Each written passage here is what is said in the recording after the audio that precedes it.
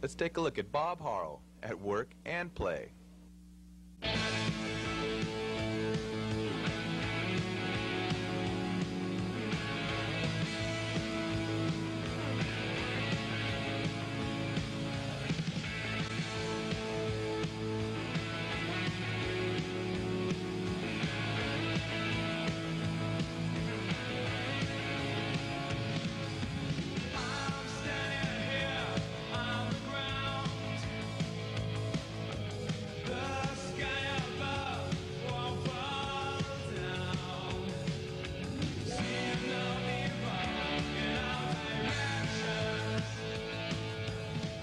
Basically got involved in this through a roundabout way through skateboarding. I used to ride my bicycle in Spring Valley Skate Park down in San Diego, and my friend and I used to go down there and just watch the guys skate, and we always wanted to get in there and ride our bikes and stuff.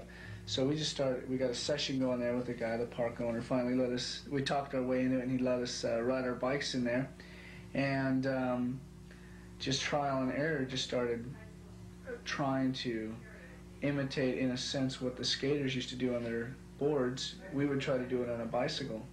And back in about 75, you know, it was amazing. No one had ever seen anything like that, you know, people riding bicycles in vertical bowls and stuff like that. So that's kind of how we got started.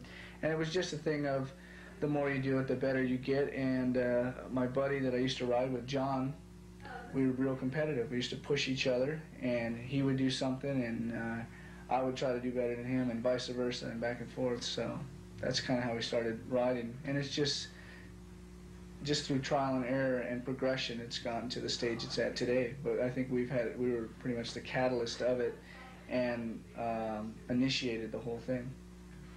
Haro Designs was started in about my senior year of high school. Was actually when I first started doing something. I started playing around with doing just numbers on people's plates was the original thing. And I was a box boy at a supermarket, and it was a way I could generate a couple extra dollars for myself, because I was a typical teenager. I'd like to go out with girls and go to parties and just ride my bike and go surf and things like that.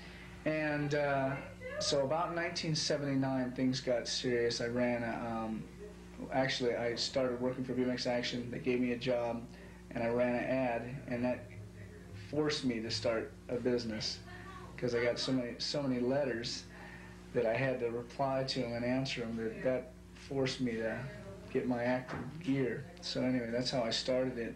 And back then, the only thing we made was number plates and numbers.